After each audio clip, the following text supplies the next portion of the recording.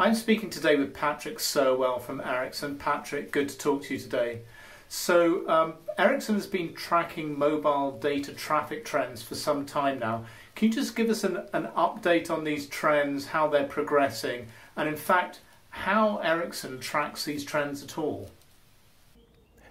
Yes, thank you. So we've been doing this since 2011, taking data from up to 100 networks in the world and trying to then to do forecasts for the next 6 years. And what always strikes me when I do the read through of the next Ericsson Mobility report is the enormous momentum in traffic increase.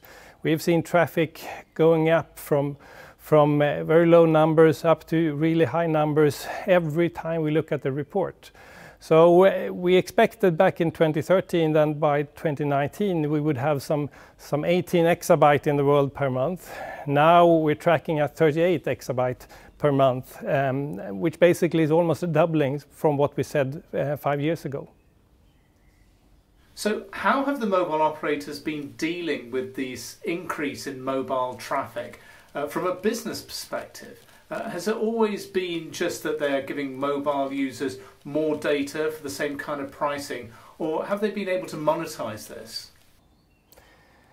Yeah, over the course of the years, we've seen a lot of different variants of how to monetize this data. There has been a lot of talk about how to introduce unlimited data. Even back in 2015, when T-Mobile in the US launched something called Binge On, that was actually the first start of unlimited services, and the whole traffic in the world actually grew due to that.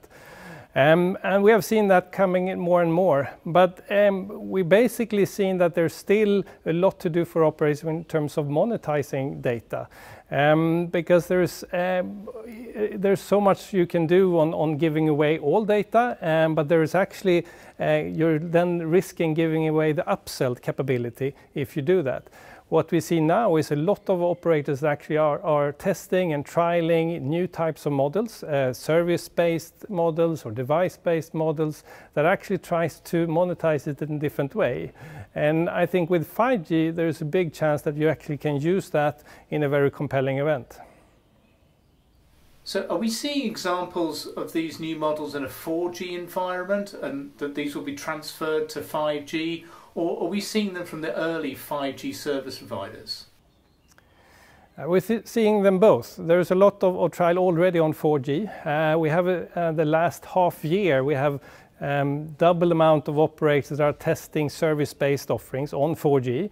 But when looking at 5G, there is much more bundling with new types of services, like virtual reality or augmented reality or new offerings that are purely 5G. Even though you might be able to run them on 4G, on 5G they're actually charged in a different way. And in studies that we have done in Ericsson before, from consumer perspective, we see a willingness to actually pay more for 5G if you get a new service, if you get something more with it.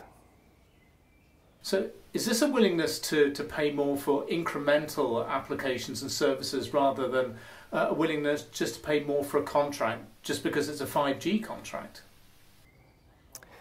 Yes, I would say so, that the willingness is there from consumer perspective if you get something more. And there's a lot of tests and trials in the early 5G markets of actually putting new services available, like in South Korea. And then the take-up is actually good. If you don't offer something more, it's going to be hard to actually have a premium charge if it's actually the same type of service that you had before. So what do mobile operators need to do to enable the availability of these new services? I mean, this is clearly something that they can't just do by themselves internally. No, you're right, and I think here is what the ecosystem is there for, and also what the Ericsson right now is trying to do is to align and leverage all the different innovations and startups and small companies that actually are trying to develop new services. If we can help combining these with the operators, there is a chance to actually offer new type of services and offer them in a different way. That you actually can maybe bundle new devices with an already prepaid traffic amount of allowance included in them, or do it in many different ways. Charge for hours of use, or charge for certain tariffs for certain weekends or something, or events like that. I think there's a lot of things that operators can do, leveraging the ecosystem. And so for the mobile operators, or indeed the mobile market watchers, believe that there isn't really much demand from users or an opportunity to make additional incremental revenues from 5G. Would you say that really there actually is, that if the mobile operators can collaborate well and work well with partners, that they can find these new models? Yes, when I talk to operators, what they say basically is that it's probably possible for the first couple of years in a transition of a new technology to increase ARPU with early adopters. But the biggest challenge is to sustain that over time. And I think here is where you have the chance to actually really tap into the ecosystem to do this. I mean, we have seen a 60% increase of traffic every year the last 8 or 10 years.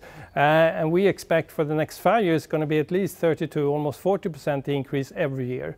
Some part of that increase in traffic is going to be new services, new value for consumers, and it should be possible to gain some of that into actual revenue. And is there a particular opportunity for mobile operators to drive incremental revenues and monetize traffic with enterprise, the business customers, in a different way than from the mass market users? I think sometimes we forget that many of the consumer usage services is also used by enterprises, all the way from mobile broadband to new type of services like augmented reality and so on, and they will be for sure be used in enterprise, and many operators have a good set of customers on the enterprise side that they can leverage to also provide that type of service, and there I think definitely there is an increased opportunity to do more. And finally, what advice would you give to the mobile operators who are seeking new revenue opportunities, which of course they all are? What are the key things they need to take into account, and what do they need to understand from the market and from the new business opportunities? I think the key thing is to be willing to explore, be willing to test and trial new models and new offerings. In the beginning of a new technology era, when you maybe don't have the mass market still adopted to 5G, you can test and trial much simpler, and bundle different things and make sure that you can do that and take that to market. Also, I believe that localization is going to be key here. Ability to actually do things on your local market, depending on what consumers are actually interested in. It could be everything from events to sports, or even down to grassroots level. I think that's where operators can actually play a real role. And I think they should, as I said, test and trial a lot. Okay, so there's no doubt that identifying and finding new business opportunities from 5G is one of the main goals of the mobile operators right now.